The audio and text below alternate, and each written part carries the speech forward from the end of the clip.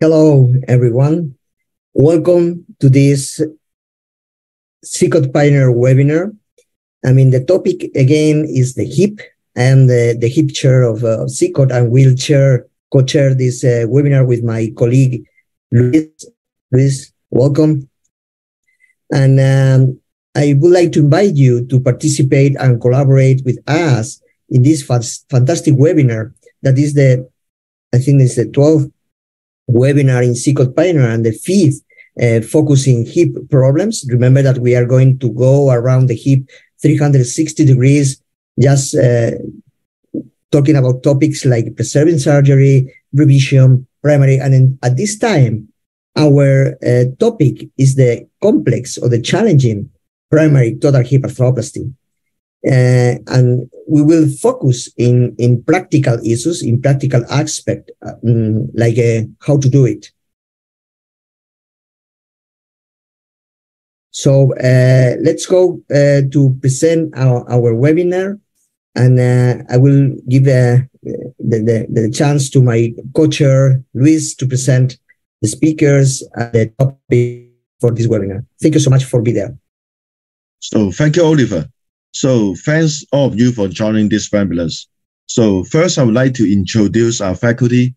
It's our great honor to have a three world-renowned hip surgeons joining our webinars as a panelist who will give you valuable comments during the discussions. First, we have Professor Jiranek from United States, President of the Hip Society, and we also have Professor Tsiridis from Greece, President of the European Hip Society, and we also have Professor Noor from Pakistan, President of the Asia Pacific Hip Societies. Welcome all of our panelists. And we also have a 3 SICOT Hip Committee members who will present a challenging clinical case. So first we have Hwa Sen from Malaysia, and we have Nicolas from Colombia, and Noor that's me from Hong Kong. So in fact, we are also the current or the past presidents of the National Arthroplasty Associations. Therefore, including Oliver, presidents of the SICOT Hip Committee, we actually have 7 presidents joining today's webinar as faculty. So I'm sure today's event will be an exciting event. So without further ado, I would like to invite Hwa Sen to present the first case, to eroded. So Hwa Sen, please.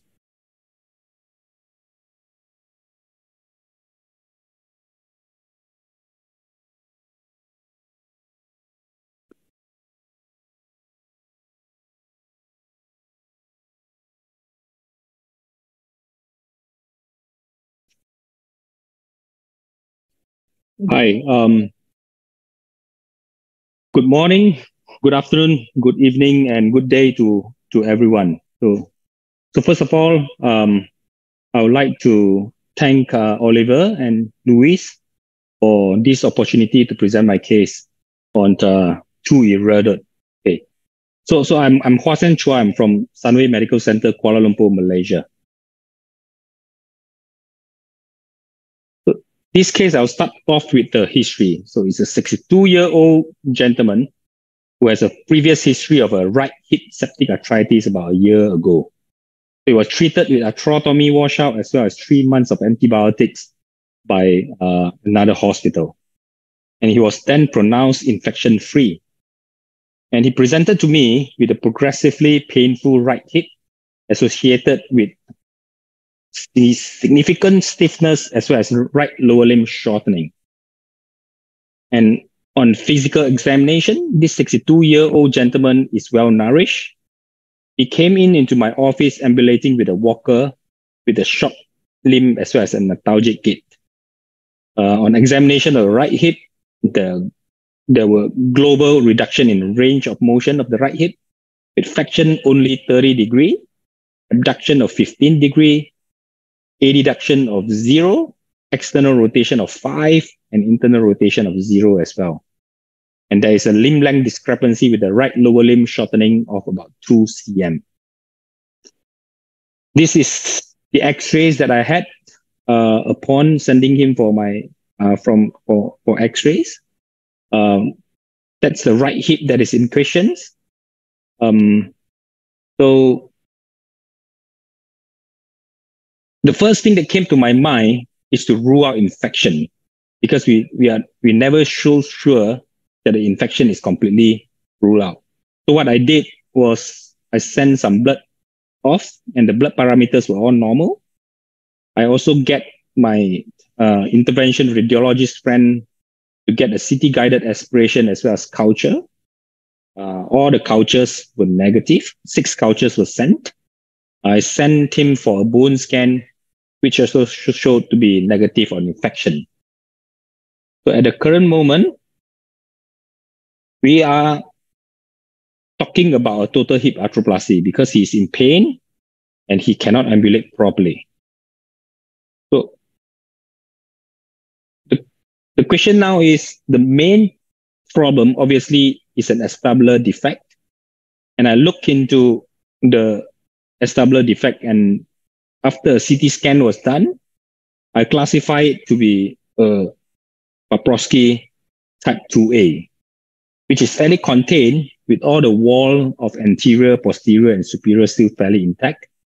There is a superior-medial bone defect within the acetabulum. So now we go to our first poll on options and of the acetabular reconstruction.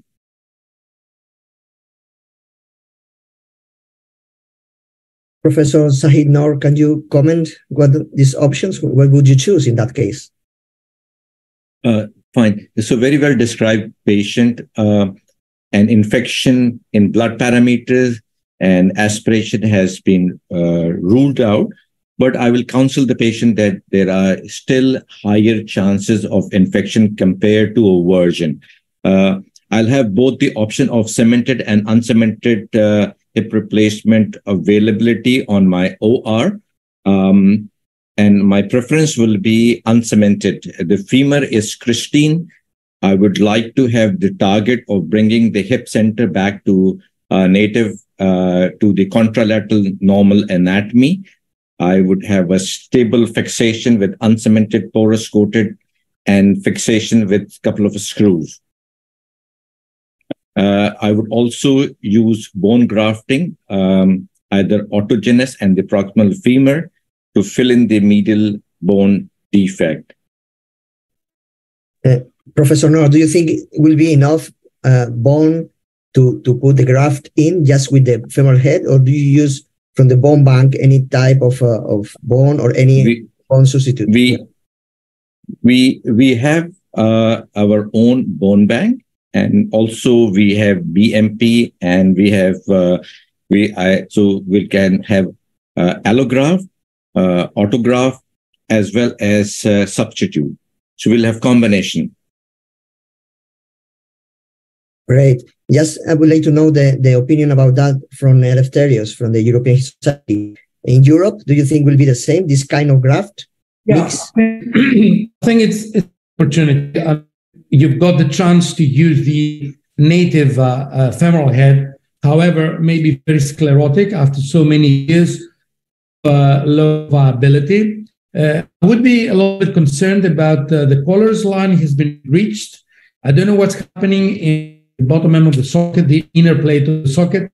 Looks like there is a little bit of a type 1 or type 2 protrusion type now.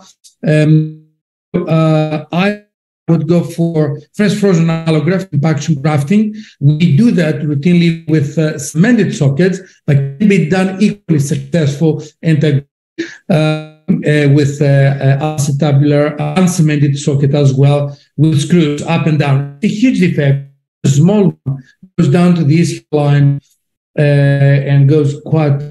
So it's not going to be easily manageable with a small size socket, but it's still contained. Thank you, Elefterios. So we have the opinion from Asia, from Europe, and now go to the other part of the globe. Bill, Professor Jiranek, what would you do in US? I mean, do you use this graft from the bone bank, or do you use another option? I think we usually try and figure out the solution that would be the easiest and have the best chance of survival. And I actually think that a jumbo cementless cup would not be a bad idea, and I would be prepared for that with bone grafting behind it, I'd probably use autologous grafts since you have the femoral head right there. Some people might use an orange slice metallic graft superiorly to try and hold the cup more inferiorly, closer down to the teardrop. I think the key part with this case is having what you think will work, but also having a backup plan. So my backup plan would certainly be a cage. So I'd want to have that somewhere available in case I got into real trouble. I don't think I would use bulk allograft. I think that's pretty much not used across the world as much as it was. And impaction grafting, I think, is certainly an option. This is a contained defect, and it could certainly work. It adds time and probably some expense to the procedure. And I think in these cases, we want to come up with the most rapid, simple solution we can, and that's why I would go with C to start, but with backups if I got into trouble. It's amazing. As you can see, Luis, I mean, we have opinion from different parts of the world with different, point of view, and this is amazing. Hwa, you have different options for your case. So let's see what say the audience. And the audience result of the poll is, okay, they say 43% will use impaction bone grafting. 29% will use bulk allograft, who was not very popular in between our speakers and faculty. And 14% will use metal augments. So, Hwa, what did you do? So I chose impaction bone grafting. So So the first challenge intraoperatively actually is the difficulty in dislocating the joint, because obviously now the whole thing is protrusial inside. And I am very, very mindful that I do not want to injure any part of the wall at all to create an uncontained defect from a contained one. So what I did was I did an in situ cutting of the femoral neck, and then only have the revised femoral neck cut to the level where I want. And why is it impaction bone grafting? Impaction bone grafting, obviously, for all those of you who are not familiar with, is actually the vigorous impaction of bone chips into the bone defect. Nowadays, we believe that the size of the bone chip is important as well. It should be roughly in the size of about 9 to 15 mm in diameter. That will give a good mechanical strength. And I use cemented components for impaction bone grafting, simply because I think with cemented component for impaction bone grafting, then you can have an evenly channel load to the impacted bone graft, and that will increase the chances of a bone incorporation. So the rationale behind of my choice is where the bone is missing, try to replace it with bone. We will restore the suitable environment for the cement fixation. We will restore the bone stock. Obviously, I want to bring the hip back to the biomechanical anatomy and then function through the pain relief. So these are my impaction instruments. I got the allograft from a fresh frozen allograft femoral head extra bone, rather than just the patient's bone. Intraoperatively, the head of the femur is fairly sclerotic, and I also wasn't very, very sure about the potential nidus of infection just in case that's happening inside the head still. So I did not use the head. I used an allograft, and did an IBG. So that's the femoral allograft that I use. I pack it, to the right-hand side of the thing, if you can see, that's a good bed of a bone graft that is there. Then I cement in a cup as well as I do cemented stem. So I'm pretty much a totally cemented stem guy. I do 100% of my hip, Exeter hip. So this is the immediate post-op x-rays that I have.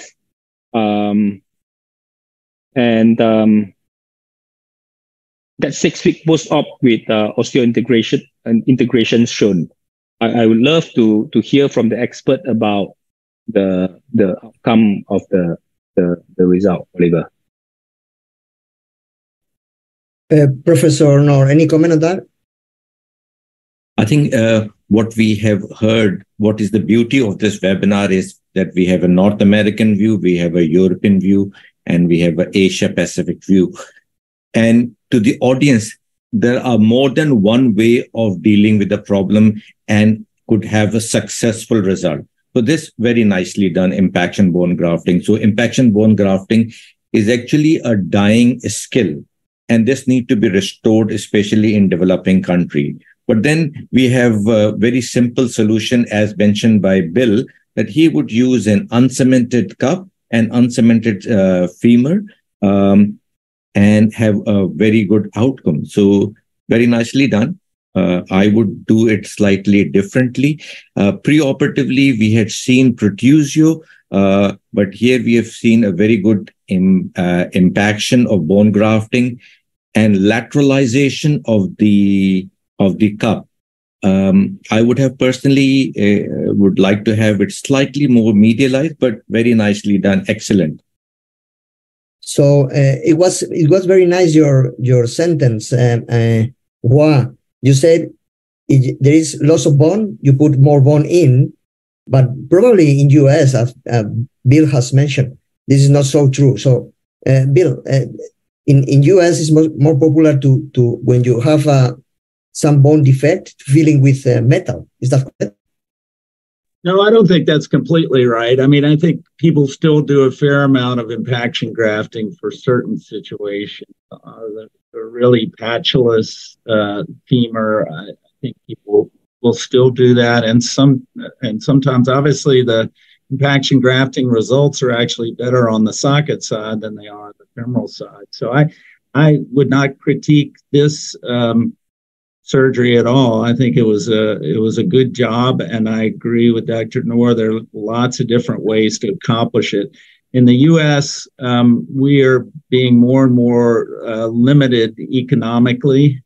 Everybody thinks that we have an unlimited amount of money, but it looks like that's drying up in a hurry. And I think people are trying to come up with solutions that are going to be long-lasting, but also fairly rapid. And I think a cementless socket and stem would probably work. You might have to graft on the acetabulum. You might have to use a metallic graft, but I think you could get that to work with good durability in much less time, in the hour and 15-minute time. So. Yeah, thank you, Bill. Elefterios, just one quick comment about, there are some options between these two. I mean, between impaction grafting and some metal. There is an option to use any kind of metal augments and bone grafting. Yeah, I mean, someone could possibly think of putting a roof augment from trabecular metal, so to decrease the north to south diameter. Sometimes this defect is oval shape, so you really need to bring it down to a round shape to fit underneath an uncemented socket.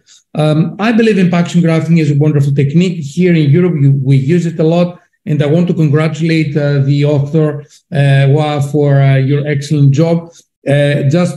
Probably something we do. I was trained in Exeter. We drill through the graft peg holes for the cement to go up and down. Probably you've done it, and it's not obvious in the X-ray, but it is something sometimes we also advise. So regardless, the grafting is so tightly packed that you can drill holes. They have peg holes with the cement there as well. Other than that, it's a wonderful technique, extra hip, up and down. Survival hip of the standard extra technique without impaction grafting is over 35 years now. And for the impaction grafting, for the young people, like the particular, not young, I mean, fairly young people, like this one, is over 15 years with impaction grafting. So I think the results are promising. Is a biological reconstruction, and the augments are there, very viable, though not very long follow-up as yet. Yeah, thank you so much. Unfortunately, time is running out. So, Luis, can you present the next case and the next speakers? Thank you both for your comments. Thank you. So maybe Nicolas present the second case first. Nicolas, are you ready?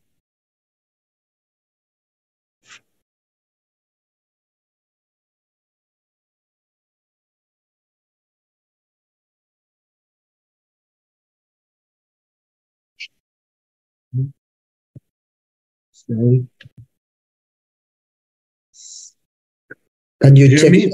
Yeah, Nicolas, can you put in the presentation mode? Yeah. Yeah, please. Thank you. Yeah. Hear me? Yeah, great.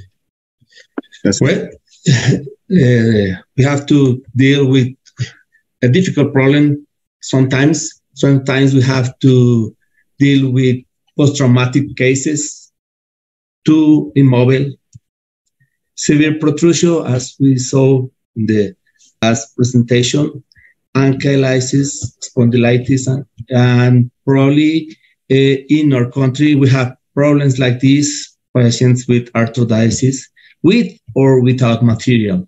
But all have in common that this is too immobile, the exposure, bad abductors, bad bone, and position.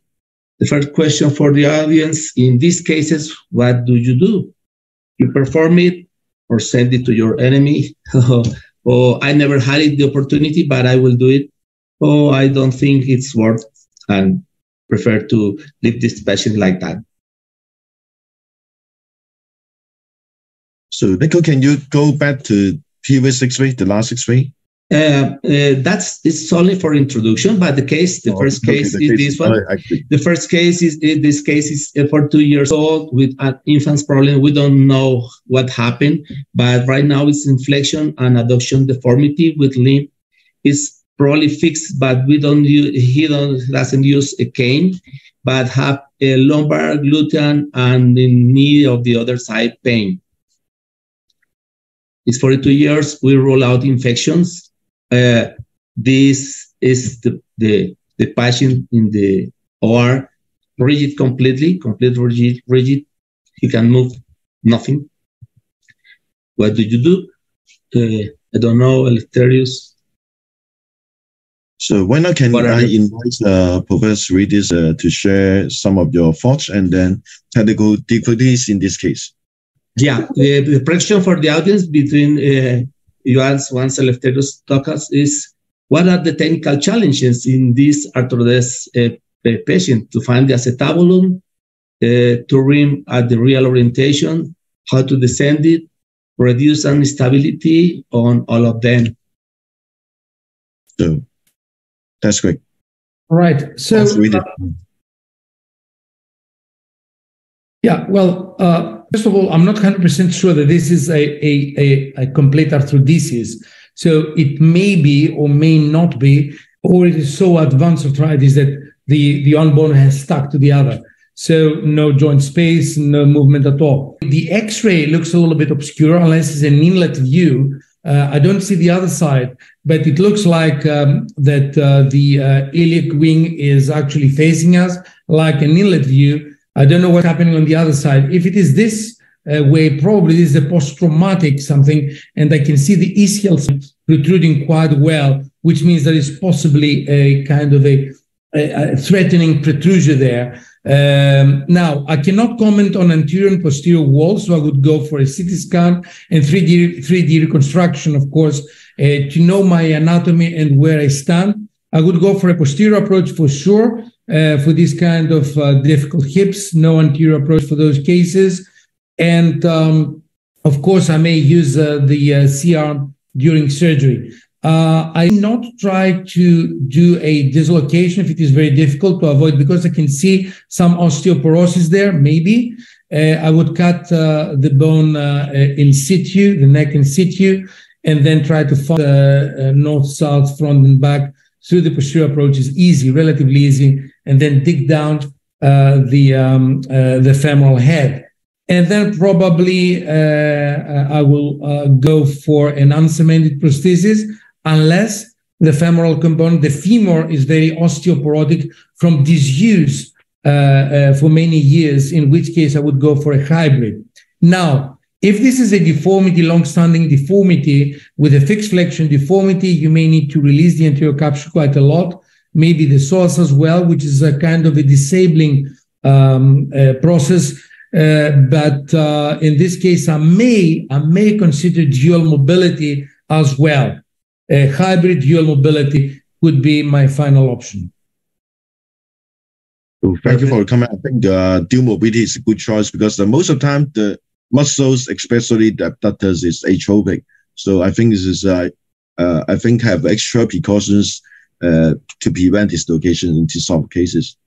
So maybe I think I agree that all individual patients need to be individualized, and preoperative assessment and planning is mandatory, including good quality X-ray, CT scan, and have an approach. I would approach it in a different way. I'm a Harding's approach person, and I have converted arthrodesis into total hip replacement through a Harding's approach.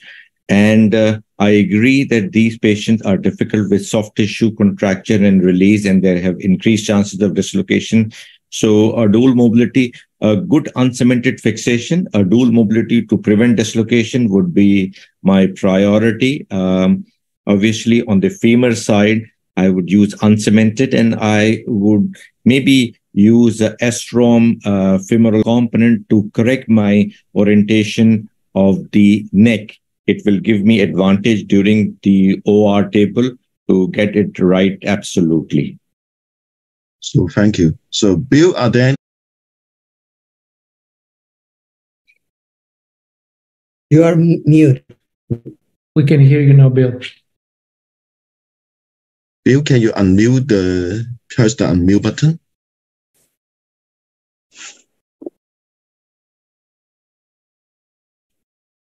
Sorry about that. These cases of takedown fusion are not as good as regular total hips. And so I think it's important that we have that discussion with the patient.